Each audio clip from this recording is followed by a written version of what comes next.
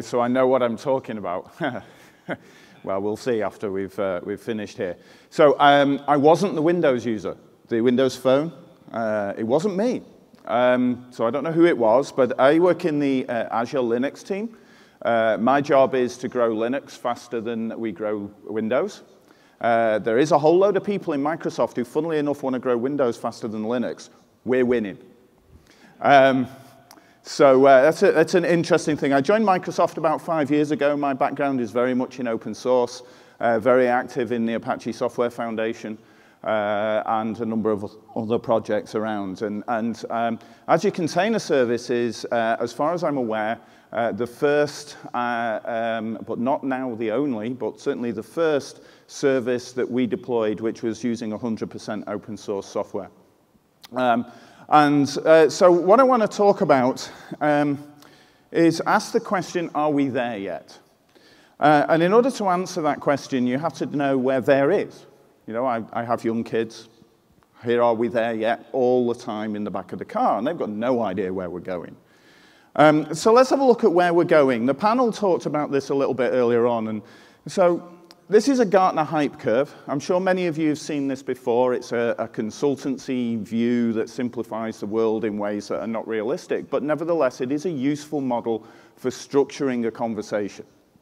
Over here on the left-hand side, somebody comes up with a smart idea, and they create an early-stage innovative product. It's not complete. It doesn't do everything that we think it's going to do. There's a lot of customization needed, a lot of hand-holding in order to make it work for us, but it has a huge amount of promise. And consequently, people get excited about it, and they come along and they try and use this technology, they do the configuration, and we get really, really excited, more excited all the time. Expectations, which is the left-hand, the vertical axis, continue to rise. The media, the blogosphere, all of that starts to pick up, and everybody gets even more and more excited until eventually there's enough people who realize that it's not quite ready that the negative press starts. And once that starts and people start complaining, it doesn't work, it's rubbish, we drop down into this trough of disillusionment. But a few people stick around. A few people say, no, the promise is real. This is a really innovative, a really exciting technology. We should keep working at this. And so a second generation of products emerge, and that generation of products is a little bit better, but we don't get quite so excited because many of us have already been stung, and we just let people get on with it in their areas, their focus areas. And over time, we learn. We learn methodologies. We learn best practices. We learn by applying, we learn by working together, and since we're all open source people, we know the most about that working together piece. And eventually, third generation products emerge. And it's the third generation products that really deliver. They're often specializing, they're narrowing the field. They're not going to solve all of the world's problems. They're going to solve the world's problems in this area by using the early innovations that started on the left-hand side of the graph. So there is what Gartner called the plateau of productivity. So are we there? Well, there's loads of survey data out there, and we can ask the surveys, are we there? Is there a winner? Specifically in container orchestration, is there a winner?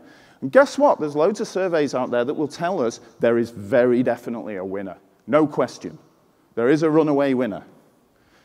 Interestingly enough, if you ask a community or you ask a business and their customers who is the winner, they will tell you it's the thing they're working on. It's the thing they know. It's the thing where they understand the hands-on configuration, the tweaking, the love and the care that goes into making an early-stage innovative product work. But that doesn't mean there's a winner. So we have to look at other data. In Azure Container Service, we said early on, hey, there's no obvious choice as to where we should go here. There's loads of different types of solutions. So let's do everything. Okay, there's 3 leaders in the orchestration space, and this was going back to 2 years when we started this. And we said, let's do all of them. Let's work with partners. Let's learn together. And so we did. And we've been doing that for a number of years, and we have a lot of customers using Azure Container Services. So we have data that is not biased in any way. Yes, they choose Microsoft, But they're not choosing Microsoft products, they're choosing open source solutions that we and our partners are helping them use on Azure. So the data it doesn't have a selection bias. So what does this data tell us? It tells us that the winner is, we don't have a drum roll, so you can imagine one for me. The winner is, thank you, I have one down here. I can't tell you. It's business-sensitive data, and my lawyers won't allow me to tell you. However, even if they would allow me to tell you, I couldn't tell you because there is no winner. Not today. There is no clear winner. If I look at the hard data of people paying money, there is no winner. It depends on the workload. If we look at developers who are kicking the tires or doing an early-stage experiment, there is one clear winner. If we look at data workloads, there is one clear winner. If we look at small startups, there are a couple of potential winners. If we look at large enterprises, there are a couple of potential winners. There just is no winner at this point. So we're nowhere near there, okay? So how do we get from here to there? I'm going to do a demo in a moment, and I'm going to show you some very, very early stage experimental code. It's all coming from GitHub repositories. It's no release for a lot of the stuff that I'm going to demo in a moment. So please don't go away saying, Microsoft are doing this amazing stuff. We're not necessarily going to turn it into a product. We're over here on the left-hand side. We're working in the communities. We're collaborating with our partners. And we're figuring out what those methodologies and best practices are, along with people like yourselves.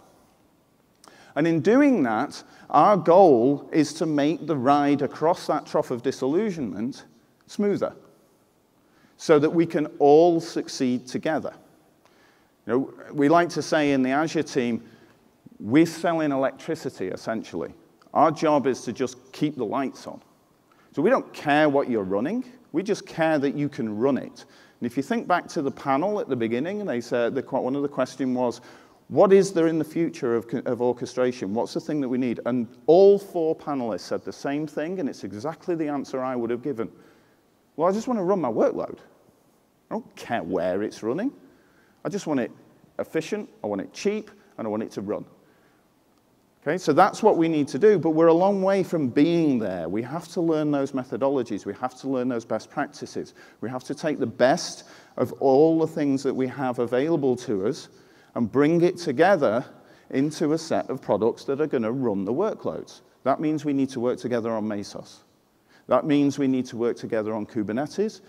DCOS announced Kubernetes integration, Mesosphere announced DCOS Kubernetes integration into DCOS. Very important step that allows us to collaborate and work together. So I'm going to switch to I'm not going to switch to a demo. I'm going to do this slide first. So there's a talk later on today, and this is a really good example of how we are taking experiences from our customers and bringing them to the open source. It's all Windows focused in this case, just because I'm trying to grow Linux faster. We're winning. I have to give the Windows team a boost as well.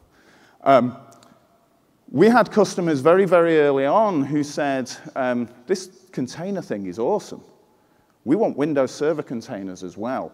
It just so happened that way back when we first started working on this, we had an internal project that was doing containerization in Windows. Okay, it's about 15 years old. It was an MSR, that's the Research Division project. And we said, okay, do we use that project? Do we commercialize that and turn that into an equivalent of Windows Server containers? Fortunately, we made what I believe to be the right decision. And we said, no, we need to leverage and work with and contribute to the Docker ecosystem that was emerging. This would be 3 to 3.5 years ago. And so Windows Server Containers is Docker. The #1 contributor to Docker engine outside of Docker Incorporated is Microsoft for this reason. That then meant that when we had customers coming to us saying, we want to run Windows processes on top of Mesos, we were able to deliver on that because we had started to standardize on the same technologies that exist in Linux. So it was not a simple job to bring Mesos support, but it was simpler.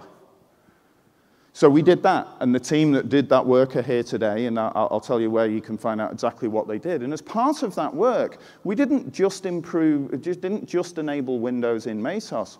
We also spent a lot of time helping improve the build system, improve the CI/CD, etc., because we now had to make it cross-platform and so on. That meant refactoring a lot of it, and that meant taking the opportunity to improve it. And so this improves Linux workloads as well, because ultimately all you want to do is run your workload. It doesn't matter which OS it's on, you just want to run your workload. Next up, people are seeing that they can do Windows processes in Mesos. So now we've got people saying, give us Windows server containers in Mesos. Okay, well, that's fairly easy because we're working with the community on Docker, and the Mesos community are doing things like incorporating Docker containers into Mesos, so this is relatively easy to do now. Easy for me to say, but it was done, or is in the process of being completed, I should say. And then finally, we started having people saying, this is great. We do use Mesos, but we also use DCOS. So give me Windows in DCOS. And this is something that we've just started doing. There's a demo of it out on the Microsoft Store. We're working hand in hand with Mesosphere to deliver this. I personally am very surprised by the number of customers who want to run Windows workloads in DCOS. Very pleasantly surprised. So that's the kind of thing that we're doing. It's not just on the Windows side, though. Right? This is a different team from mine. I do all Linux. Shout out for the session. It's at 2 p.m. in Diamond Salon 7, so if you want to know more about that work, then go along there. So next I want to do a demo, and now it's all going to be Linux. And interestingly, I'm going to start with Kubernetes. So I'm going to start on stage at MesosCon, and I'm going to talk about Kubernetes. Why am I going to talk about Kubernetes? Because there is a lot of interest and there's a lot of innovation happening in the Kubernetes ecosystem. There's a lot of things that we can learn from. We should be able to take the things that are really advantageous in there and bring them to bear on this community, and vice versa. And that's one of the roles that we see Microsoft playing in the community. We don't care what workload you're running, we just want to make sure you can run your workload. So it's in our interest to make sure that all of the really nice stuff in the Kubernetes ecosystem comes to the Mesos ecosystem, and vice versa. So what I'm actually going to do in this demo is I'm going to deploy an application to Kubernetes. I'm going to use a thing called Helm. If you know DCOS, think DCOS package install. The equivalent in Kubernetes world is Helm install, and you'll see that working. That's going to deploy an application to Kubernetes, and it's the kind of application that we see a lot in Kubernetes customers. It's basically a microservice-based application, web APIs, a web front end, that kind of thing. But we need a data backend on this thing. In this case, it's going to be Cassandra, but it could be anything that you find in the data workloads. And we see Mesos is the hands-down winner in that space. So what a customer needs is to be able to take advantage of both of those things at the same time. And so what I'm going to do is I'm going to say, well, okay, let's assume you're a Kubernetes developer. You're working on Kubernetes. You don't need to learn about DCOS in order to leverage the strengths of DCOS. Now, this can happen the other way around. I'm deliberately demonstrating it from Kubernetes to DCOS just to prove the point. But there's absolutely no reason why it couldn't work the other way around. So instead of doing Helm install and deploying a DCOS cluster, you could do package install a Kubernetes cluster. And of course, you saw the announcement last week and the demos yesterday of exactly how you can do that inside of DCOS. So we're working with Mesosphere to make this happen in both directions. So what does it look like? If we could switch to the demo machine, please. Excellent. OK, so we have this thing called Service Broker. And when I say we, I mean the community. This is in the Cloud Native Computing Foundation. So you can find it over there. It originally came from Cloud Foundry. And the API and an implementation of that has moved into the Cloud Native Computing Foundation. And so if I query this using kubectl, I can see I have a number of services available to me. Now, this could be any set of services, and I don't know where they're run. These are enabled by my ops team. Okay, so my ops team has blessed 4 services for me. MySQL DBL, Postgres DBL, Redis Cache, and the top one, which is the one we're going to use, DCOS Cassandra. I have no idea how that is going to be deployed. I just know I have it available to me. So I build my application, and I create my Kubernetes YAML file. So let's have a look at that. So what I'm going to do here is I'm going to show the YAML file for this application. If you're not familiar with Kubernetes, YAML file is like a, oops, I pressed the wrong key. Here we go, look at that.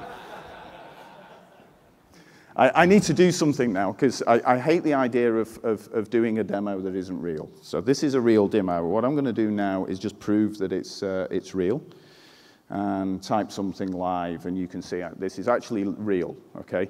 It's just that I always type terribly when people are watching me. So, back to the actual demo. Let me just scroll back here. There's something I wanted to press the wrong key again. See, this is supposed to be perfect. This is supposed to make me look completely infallible. I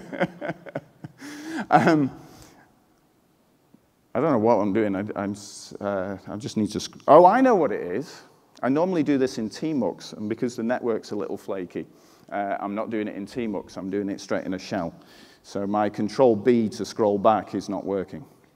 Let me just complete this out, and then I can scroll back. Unfortunately, also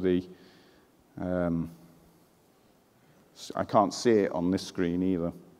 Okay, let me scroll back, and that's all run, but we'll go through, we'll go backwards. If I can just see the thing, there we go. All right, so I'll scroll back and I'll work through and tell you what's going on, so we can recover from this. So this is where I was at. So this is a YAML file. This is kind of like, if you know Marathon, this is kind of like the Marathon JSON file. It describes the application that I want to deploy, and in this case, this is the services that are going to Kubernetes. So this is my, my web API, and the bit that I want to highlight to you, if I can just click on the right thing, is the very bottom there, where it says Cassandra address. What's happening here is it's pulling the address for the Cassandra cluster from a secret inside of Kubernetes. Okay, so I'm not hard coding anything here. I'm not calling up my ops people and saying, where is my Cassandra cluster? How do I connect to it? What are my secrets? I'm just writing a YAML file that says, you'll get it from this secret store. So how does it get in there? I need to scroll down a little bit so you can see the following pieces. That's just the definition of the rest of the application that's going there. There's a few components that are going to Kubernetes. The piece in the middle here, that's the definition of the service that I want to deploy. And you can see it has the same service name. It has Azure DCOS Cassandra, and it has a plan name, which in this case is 3 private nodes. So that is what my ops team has said. If you need a Cassandra cluster, this is how to get one. Okay, so what happens when we do the Helm install here? That was the Helm install command, and you can see it deployed some stuff to Kubernetes. But sorry about this. The important piece in all of this is right here at the end, where it says where's the binding gone? There we go, at the top, where it says V1 alpha binding. That is the binding that's being injected into Kubernetes to tell it where that Cassandra cluster is. So what is the Cassandra cluster? It's not running on Kubernetes. That's the important thing. If I do a kube control get instances, this tells me about the cluster, the Cassandra cluster that's being stood up. And you can see at the bottom here, it says that it is deprovisioning. That's not true. It's provisioning. So it's early stage, straight out of GitHub, et cetera, et cetera. It's provisioning. And I can show you it provisioning by switching over to the Azure portal, clicking OK, because it's timed out while we were downstairs, while we were waiting for the other sessions. And I can show you, this is just the Azure portal. And this is the previous cluster that I used, so I can show it you running. And you can see this is DCOS cluster. But if I go back to my resources, I have a new one, which I believe is this one. And this should be in a provisioning. Yeah, there we go, deploying. Okay, that's the one that was just set off from creating that Helm deployment. And so what I'm doing is I'm creating a DCOS cluster. This uses Azure Container Service. Azure Container Service is a partnership between Mesosphere and ourselves to deliver this solution to you. So we're tying these things together. You don't have to think about which orchestrator, how to deploy Cassandra, etc. I stress it can work the other way around as well. Once we've completed that work, you'll have a DCOS package that can deploy this. So one last thing, if we could just go back to the slide deck. And so the point here is that we're trying to bring everybody back together, bring all of the innovations together on solutions. Can we switch to the slide deck, please? There we go, thank you. So just very quickly go to this slide. So the key thing here is I've stressed how important it is for us to learn from one another, okay? We are not there yet. We're a long way from being there, and we need to learn, and we need to learn by working with you on your workloads. So this is an announcement that we're making today. You can tell I didn't build this slide. This one comes from our marketing people. I'll highlight the limited time offer for MesosCon North America attendees only. So quick! You know, just like all marketing messages, if you don't do it now, you'll miss the boat. So follow through on that URL there. And if you have workloads that you want to bring onto DCOS, we'll do it in Azure, but it's on DCOS. And Mesosphere will help you run that everywhere. We'll just run it better on Azure, so everything's good. We will help you move that workload into DCOS. We'll bring Mesosphere into the project as well, so you have all the expertise of Mesosphere. We bring HCL Technologies in, so we'll have their expertise, and we'll all learn together, and we'll build out that future that the panel wanted, where your workloads will just work. Thank you very much.